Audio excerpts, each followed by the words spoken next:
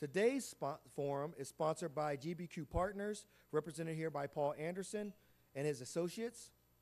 Please thank them for their support.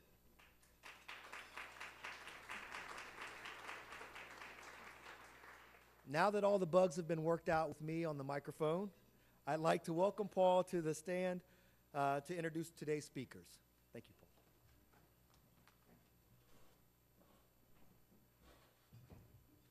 I'm glad he got the bugs worked out. Thank you. GBQ Partners is proud to be a sponsor of CMC and have enjoyed our participation. We commend CMC for the variety of topics they bring forth. We are particularly pleased to be associated with this event. As accountants and financial advisors, we daily see how numbers are interpreted differently. We look forward to the insights our speakers will present today. The complete biographies for each speaker is in your forum program, so I'll only provide a brief introduction. Our speaker became Auditor of State for the state of Ohio in January 2011. After a long career in public service, working with the administration of Columbus Mayor Buck Reinhardt, Governor George Voinovich, and his position as Delaware County Prosecuting Attorney. After an introduction by the auditor, Ben Morrison, editor of the Columbus Dispatch, will pose a few questions and invite the audience to ask their own questions. Let's begin with Auditor Dave Yost.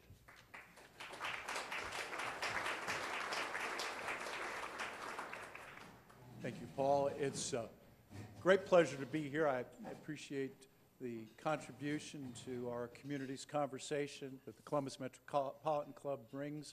My first encounter with the club was many, many years ago when I prepared a draft of a speech for then Mayor Reinhardt, who was going to address you in the mid-'80s. And no, he didn't use my draft.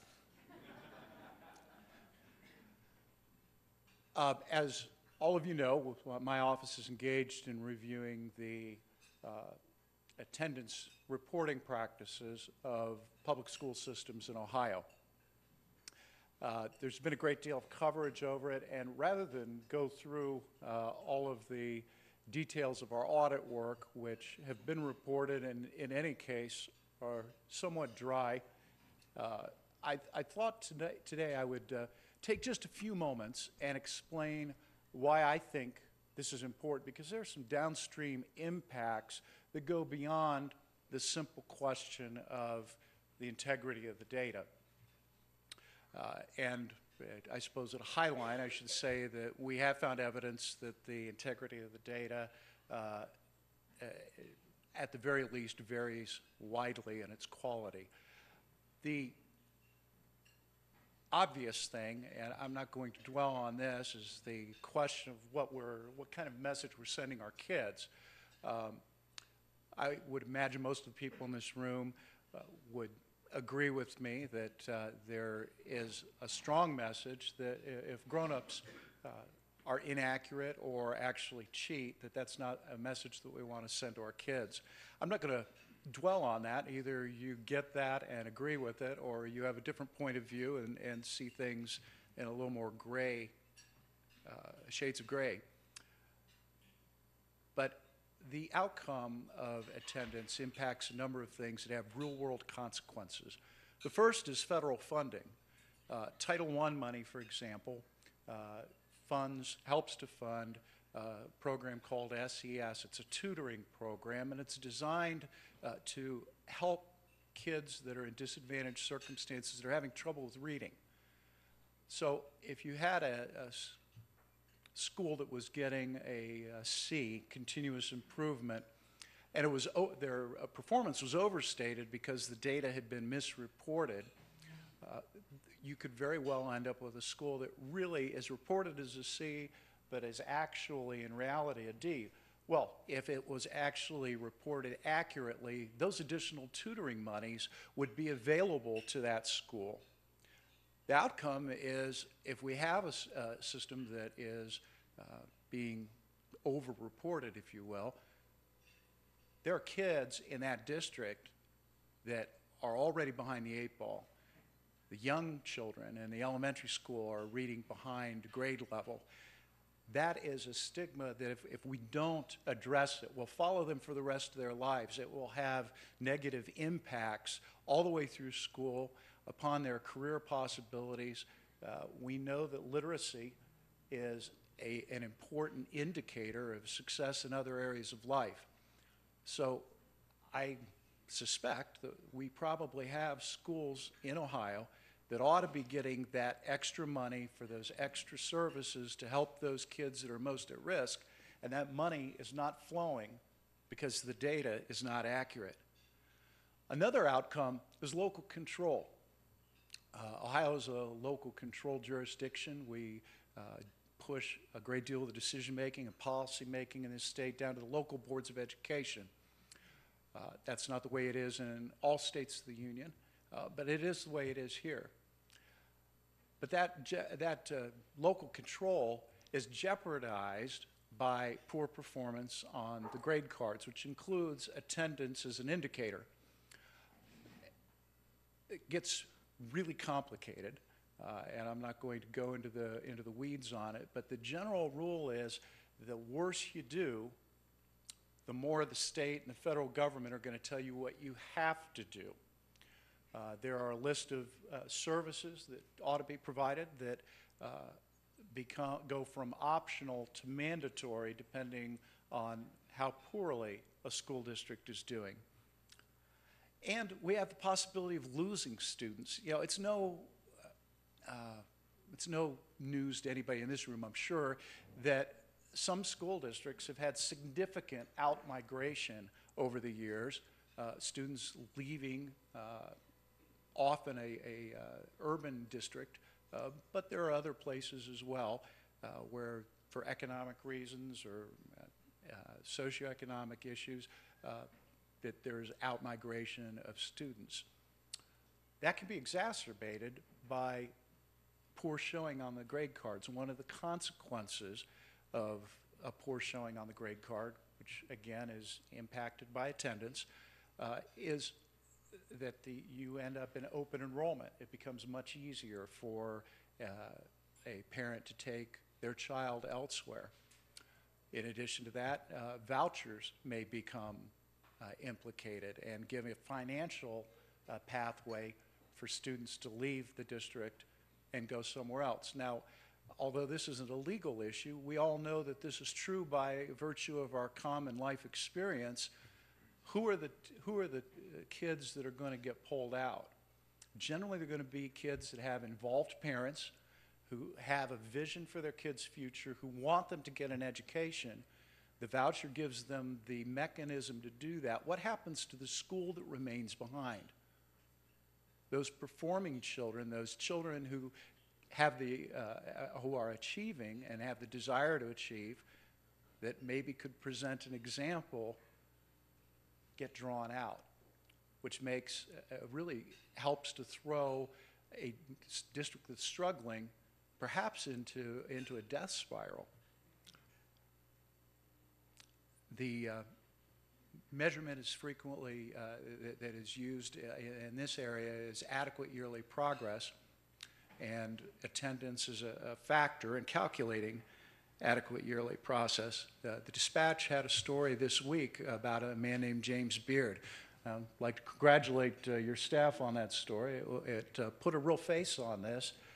Mr. Beard, who I had the honor of speaking with last night for a few minutes by telephone, and his daughter Kaylee were at a urban school that may have had issues with with improper reporting on the attendance, and he has made the investment. He had the means, fortunately for his family, to be able to send her to a private school. If that school was over-reported and should have been in academic watch instead of continuous improvement, he would have been entitled to vouchers to help defray that cost. More important to his daughter, Kaylee, and this hit my heart especially because my daughter played basketball. She wants to play basketball and is ineligible to do that this year because of the transfer. But there's a little more to it than just not having extracurricular activity. Like a lot of teenagers, his daughter hit a rough spot and had some challenges.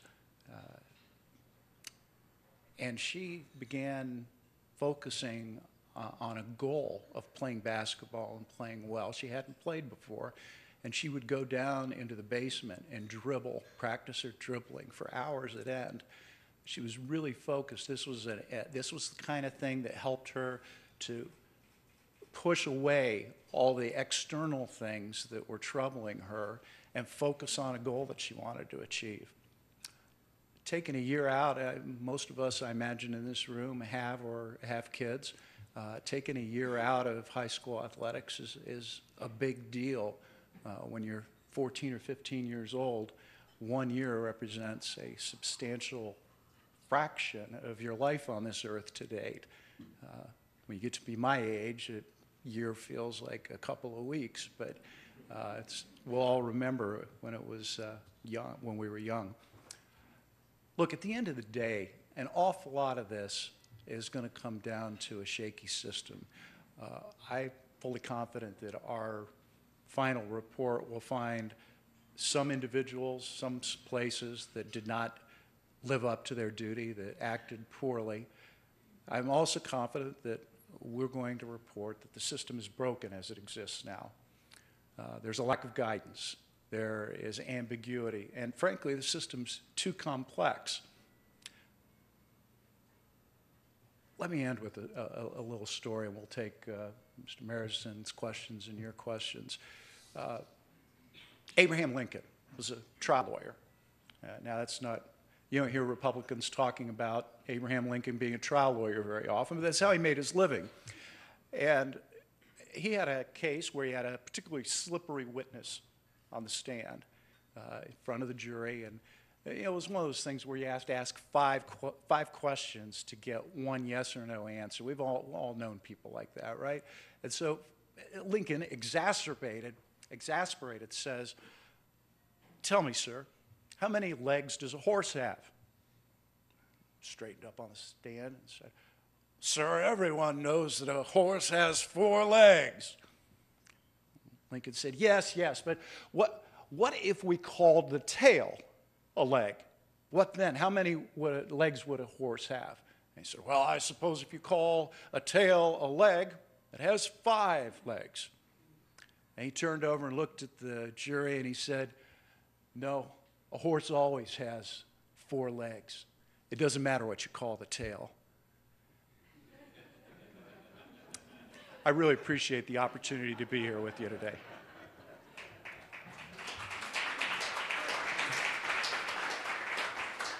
I want to make sure this is on. Can you hear me in the back? We'll give the auditor a chance to put his on. If I look a little out of sorts, I was told I was going to get to interview a celebrity today, and I thought it was Will.i.am. It turns out to be David Yost. So thanks for letting me participate here with you today. So how many legs does a horse have? 4, unless one's been amputated. Okay, just checking. So listening to you, you've answered all my questions, so we really don't have any. Thanks for coming. Yeah. But listen to you, I have a sense. I know you somewhat because you've been in town a long time, and I've been here a relatively long time, the older I get. You seem bothered by this whole, I'll use the word affair, but I don't mean it in the most negative sense, this whole episode. What bothers you so much about this whole episode? Well, obviously, I've talked about some of the things. There's an impact on real lives, and there's a question of morality here, too, I believe.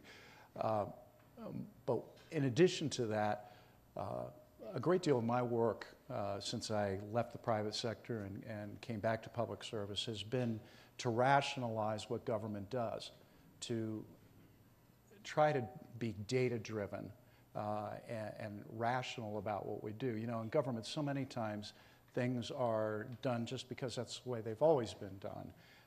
And in this instance, I'm concerned that we're undermining the whole question of a government that runs on reason and by data, because if, you know, the data programmers have a saying, garbage in, garbage out, If our accountability systems are suspect and the data is unreliable, then what's our basis for making decisions at all?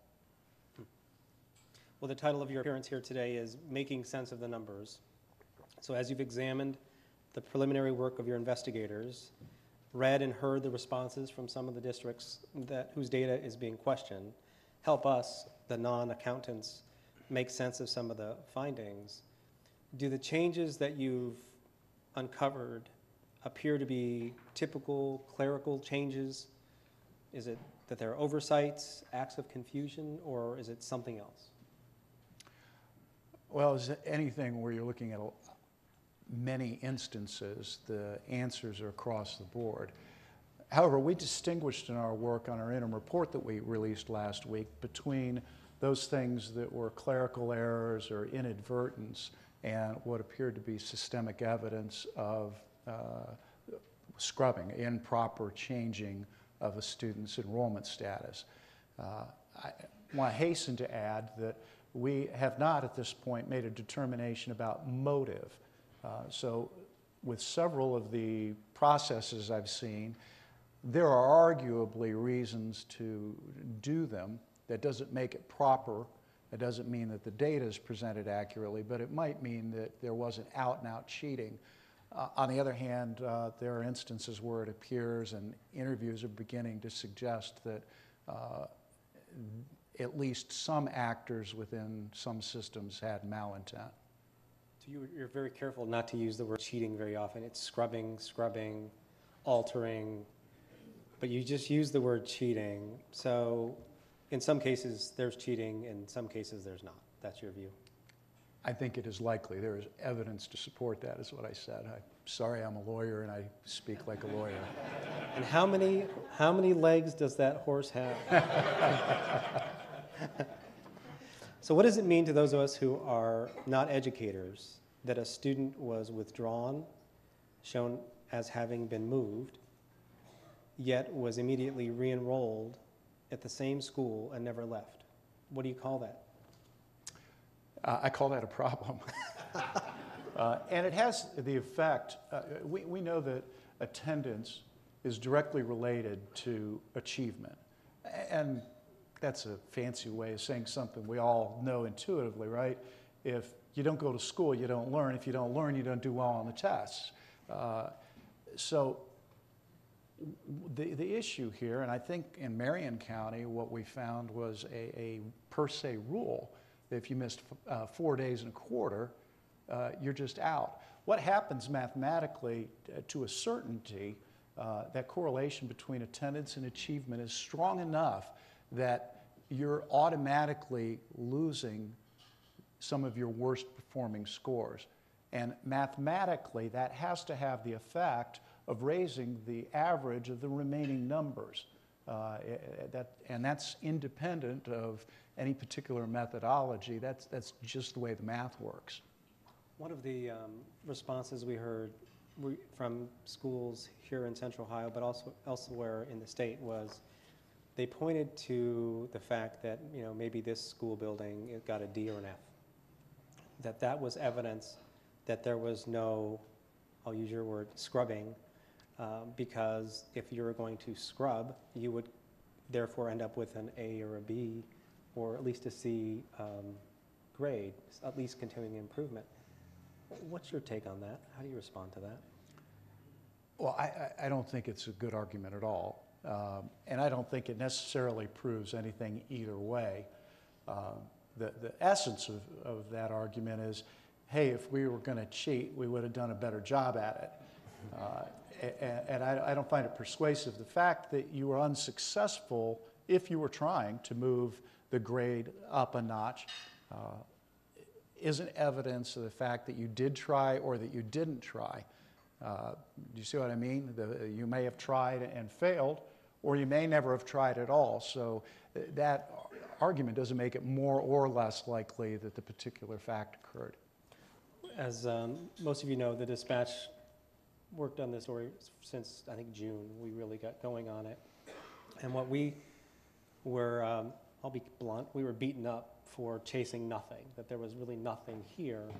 And then I've read similar comments about, what you're doing and what you're finding, that there's nothing here. And, I've never been accused of being the smartest person in the room, nor will I be accused of being that here today. So here's how I look at it. So your team looked at 10 Columbus schools and found that all 10 had scrub student data. We know that Columbus's own internal auditor discovered that students with perfect attendance were withdrawn, that students had pending truancy cases in court, had their data altered, and subsequently had their cases thrown out of court. And in 80 of the 81 specific cases the auditor reviewed, there was no reason for why those students were withdrawn. So, silly me, I look at that and think, well, there's something there. How about silly you?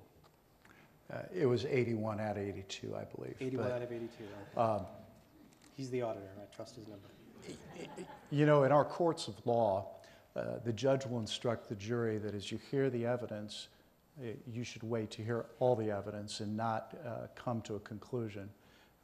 Now, I have to confess there were times when I was in court that I thought that was pretty silly because the evidence was so overwhelming. And yet, it's a valuable principle.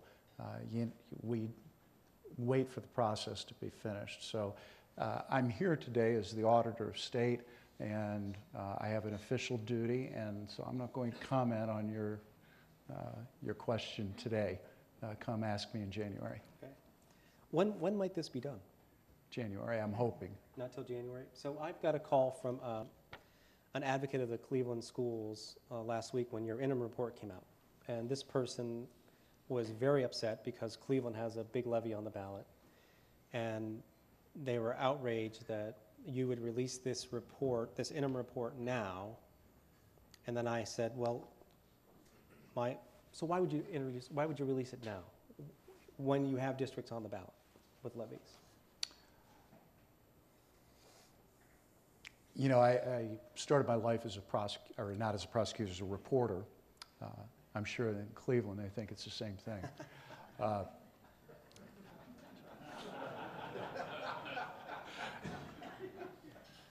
At working for the EW Scripps company for the Old Citizen Journal, and the slogan for that company is "Give light, and the people will find their own ways." I really believe that, and I felt that it would be a disservice to the school kids, to the parents, to the entire state if we failed to share what we knew when we knew it. The corollary of Cleveland is the fact that there were many school districts that were that we looked at in our first sample that had no evidence of scrubbing at all, and some of them had levies on. So I don't see how I could not tell the truth about Cleveland and still tell the truth about these others. I'm a believer in transparency and information, and I think we should give the people all the information we have and let them make up their own minds. And let me add that I'm a fan of Frank Jackson. I think he's shown some courage and some imagination up there, and is really trying to make a difference. I don't want to affect the outcome of what's going on up there. I want the people to be able to decide, but there are some noble and worthy things happening in Cleveland. How much does your background as a prosecutor help or hinder you in this? It's more of my basis as a lawyer. It informs the way I can approach the problem, the way I think it through, and obviously there's legal implications on definitions and process. So if in January you get done with this investigation and you determine there was potential for criminal charges, who do you take that to? Do you take it to the Attorney General? Do you take it to the county prosecutors? What's your plan? What do you do if there are anything that's worthy of pursuit? Well, we are a reporting agency at the auditor's office. We have no independent enforcement authority. If I even do a finding for recovery in the course of a normal financial audit, I still have to go to the Attorney General or to a prosecutor to actually try to recover the money. This is no different. In Ohio, the prosecution function is vested in 88 county prosecutors, and the most that I could do would be to refer a case to the prosecutor. We regularly do that in our financial audits when we find potentially criminal wrongdoing. But at the end of the day, it's up to them to decide. Similarly with ODE and the Federal Department of Education, to the extent that we find anomalies in the data and the attendance reporting, all I can do is recommend that they recalculate the grade cards. Now, I believe that they've indicated that they will do that when they get that letter from me. But again, those actions are up to them. My office is kind of like Fox News. We report, you decide.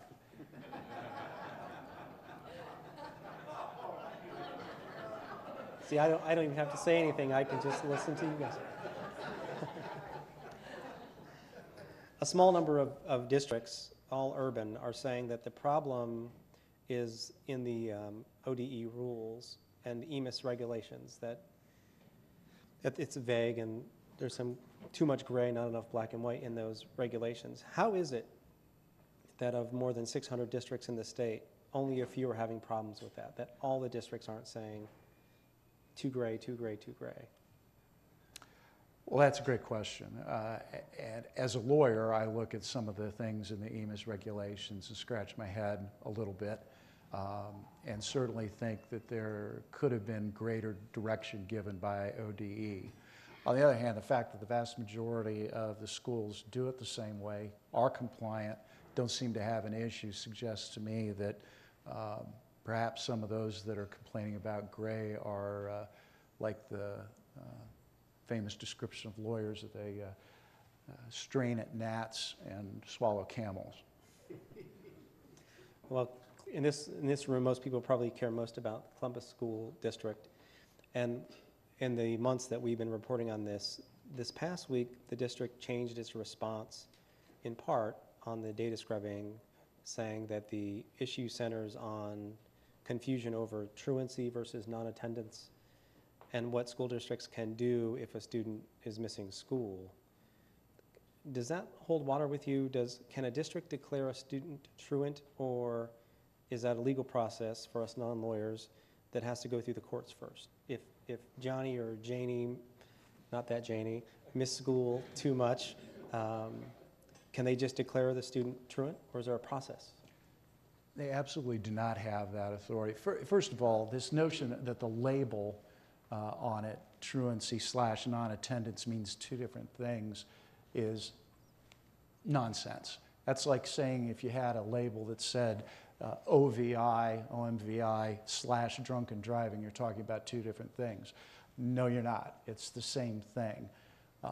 As a legal matter, how many lawyers do we have in here? A few?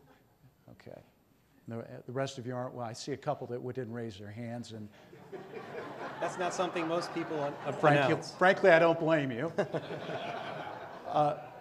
But the fact of the matter is that truancy is defined in terms of non-attendance. If you go and look at the statutes, which are very densely written, that's what it means to be truant, is certain non-attendance patterns that are then taken to court. Now, why is that important? Why do we have to have a judge say you're truant? Why can't the principal just say, Johnny, you're truant, you're out of here? Think about it if it was your kid.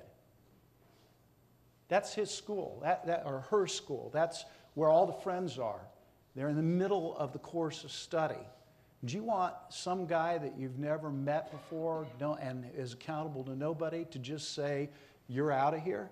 How easy would it be to get rid of people that just didn't fit in if you could do that? How easy would it be to solve your discipline problems by using the rubric of non-attendance? No, we have those statutes for a reason, because we need to have somebody else review it. We need to have some due process, because where your kid goes to school and the continuity of his education matters.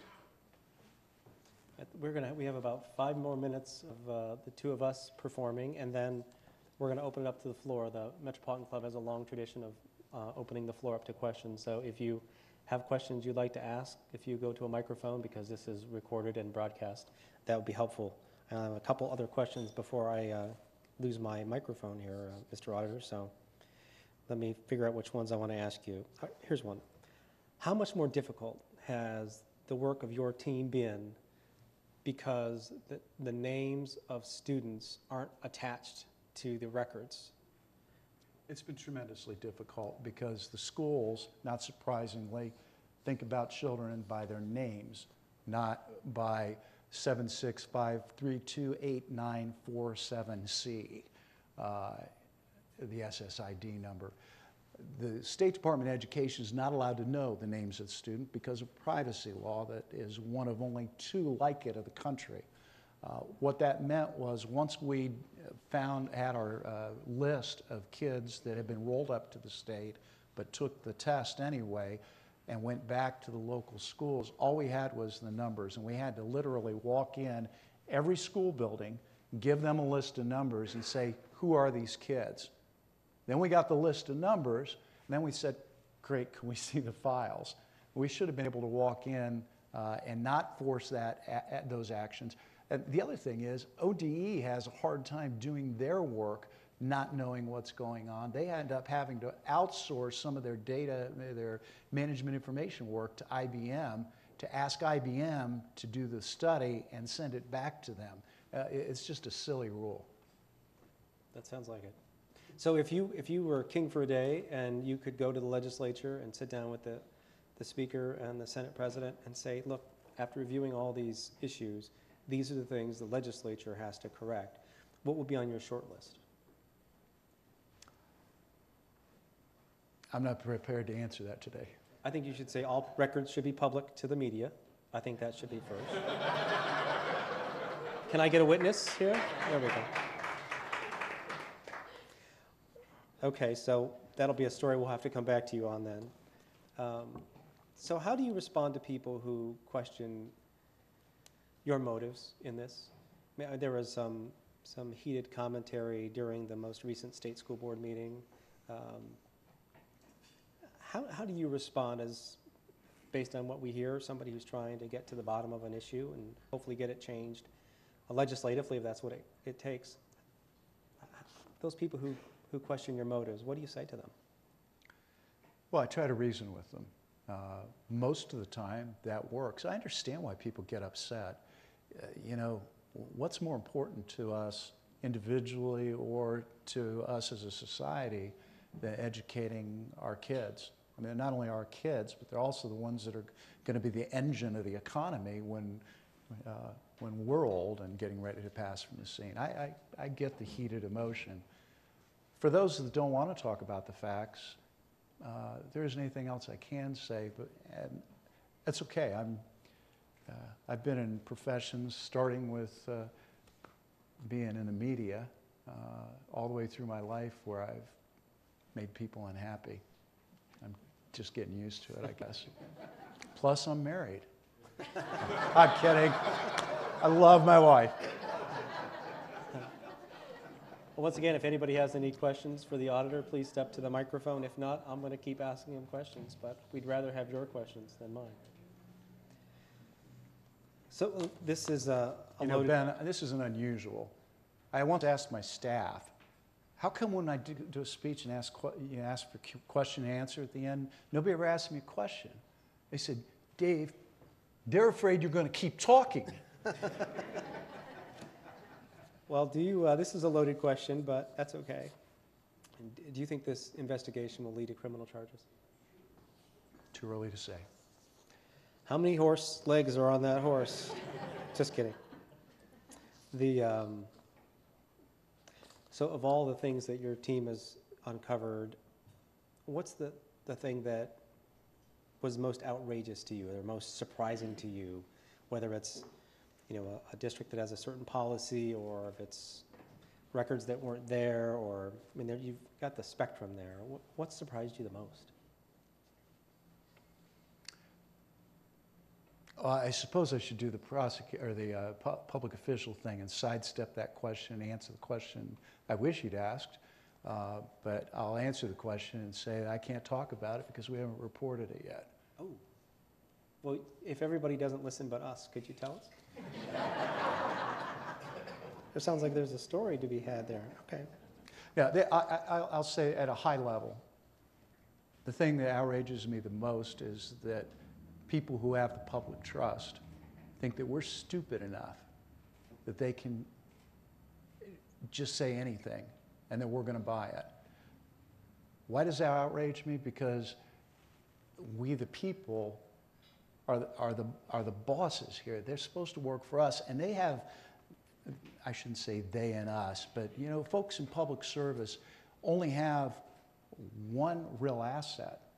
It's the credibility of what they say. Once you sacrifice that, as Richard Nixon found out, you lose your ability to govern. And when you've got a generic school system that might be facing difficulties, and you squander the public trust by providing inaccurate, misleading information, you have just doubled or tripled the odds that you're going to be able to find your way out of those challenges to a better tomorrow. I'm very worried at a macro level. I look around the world, look at what's happening in Spain, I look what's happening in Greece, and I think that one of the challenges we're going to really have that we had left behind us a long time ago in America is the notion of ungovernability.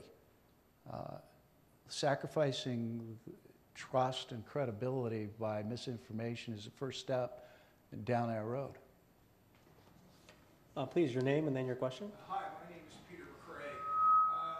I heard, I think, you talk about one ramification of attendance records being scrubbed or changed, and that having to do with federal funding. And I believe that's the only one I heard.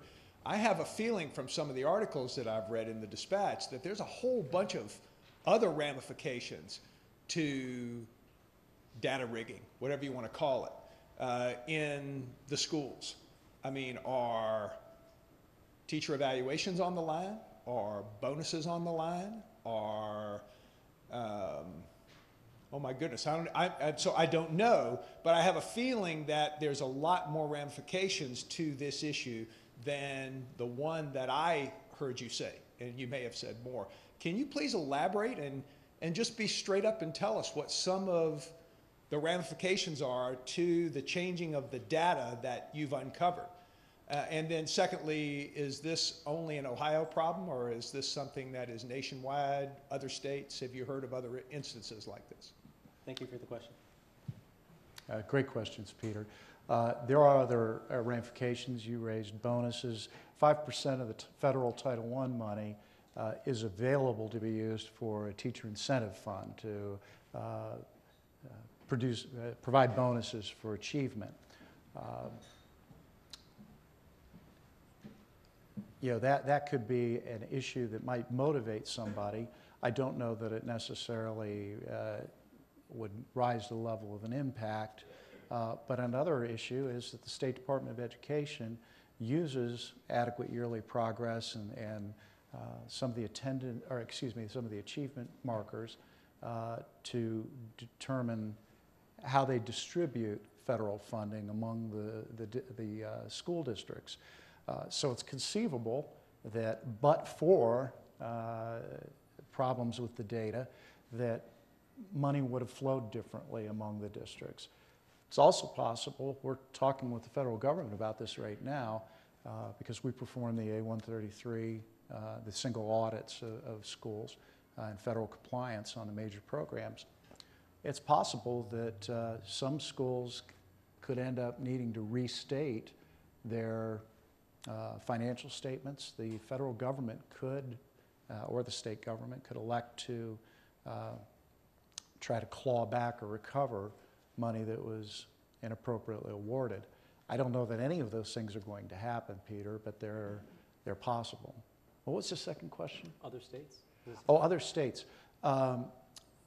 There have been, there's at least one state out west that had some issues here, and I don't recall where it was.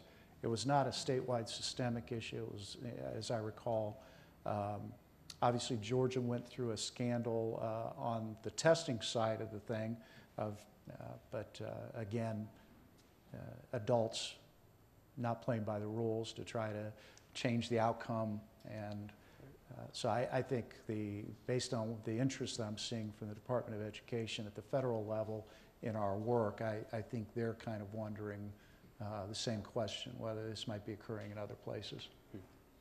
Jane? Well, thank you, first of all. It's a very important topic. We're not always used to having such weighty topics at the Metropolitan Club, and I know there's a risk for both of you for being here, so thank you. Ben, I have a question for you. Oh, you no, know, you can only ask Ah. I think that's a great idea. No, I set the rules in this room. Look at the time. Look at the time. I you paid know, for this microphone. You know, there's a lot to be said about credibility for public officials, but certainly the Columbus Dispatch has a great deal of credibility, and I know you and the publishers don't take that lightly at all. Talk about the scene in the editorial room or the newsroom when you begin to uncover something like this and you go, oh my gosh, what do you do? I mean, how do you all feel? Because these are your kids and this is your community and this is your state too. I'm just curious about what happens behind the scene a little bit when you're having to cover a story like this. Well, that's a very good question. The first thing we do is we tell the reporters, prove it, and then prove it again, and then keep proving it, because what we cannot do is write a series of articles about something this important and then have somebody like the auditor come out and say, you're wrong. And to date, he's never said that. And that's our goal, and our expectation is he will not say that. But it's really, you're torn, because on one hand, we want to pursue stories that are important, that we want to shine the light of day on problems. And this is a big one from what we can tell. But these are kids' lives. These are well-intentioned administrators and principals, and we understand the stakes here. We never go into anything lightly. We look at it. We try to put as much scrutiny on our work as we are on everybody else's, because we know in this day and age everybody is going to apply that scrutiny, and that's fair. So and you get excited when you have a good story, but you're torn because it's not a good story. Does that make sense? It's one of the mixed blessings of being a journalist. You know, you want to find these stories so that they can be fixed, but you understand that, you know, sometimes that shadow gets cast on people that did nothing wrong, or are part of a district, whether it's here or elsewhere, that they had no knowledge of it or no investment in it. So it's a good question. I'm glad you asked it, despite what I said earlier. But I'm sure it's the same thing for people like David here. That the goal is to get at the bottom and fix it, so it can be fixed. I don't know if we have nobody else standing, so I don't know if our time is done, or we have one more. Okay, we'll take one more question and then we'll get everybody back to work. Ann Loader. Mr. Marison alluded to kind of being stonewalled on getting some information. Has your office run into that with any of the districts, or because you're the state auditor, do they have to be forthcoming? I know you mentioned, you know, matching numbers and names and all that type of thing, but, you know, when you walked into the districts, were they all, here's the information you need, or did you have to keep coming back? A great question, and let me correct apparently disabuse you of a notion. The fact that I'm state auditor, it gets like nothing. We still have to say pretty please. We've run into roadblocks, but I don't believe they were intentional roadblocks. The Department of Education at the state level has been endeavored to be cooperative in every way. Some of the local districts, it's been a little more varied, but they're also often in a very scarce resource environment. So if we hand them a stack or ask for 300 student files, they may not have anybody left on staff that is able to go pull those, and so you end up with some delays and whatnot. But I don't think anyone's stonewalling us. The most frustrating thing in terms of the delay, other than just the complication of the thing, every time you look at it, in fact, I'm reminded of the Dave Crosby song, Anything You Want to Know. There's a line that says, beneath the surface of the mud, there's more mud here. But the most frustrating thing is probably where lawyers are reviewing for privilege documents that we've requested, and that process can be pretty slow. Hi there, Scott Gerber. I had a question. You mentioned the Atlanta situation earlier. How do you think this compares to Atlanta? And if it is as significant, why isn't it receiving national coverage? Well, it's much colder here. I really don't know that it's not receiving similar coverage. It's probably a little bit more arcane, isn't it, than the vision of people taking pencils and erasing the dots off the tests and filling them in right. It's a little more visceral, I think, maybe easier to imagine than dry discussions about statistics and grade cards and performance measures. That would be my guess. I don't know. Maybe you're in the media. Why do you think? How come AP isn't running every story you have? Well, actually, there's been quite a bit of pickup on this story nationally, but I think for the reason the auditor cited, this one's difficult to understand unless you're going to spend some time thinking about it. And if it's not your school district, not your kids, you're not going to invest that much gray matter to trying to figure this thing out. You do ask the question that was asked earlier, is this happening here? And I think that's why the feds are interested in the outcome of his audit. I'd like to thank you both for your time here with us at the CMC.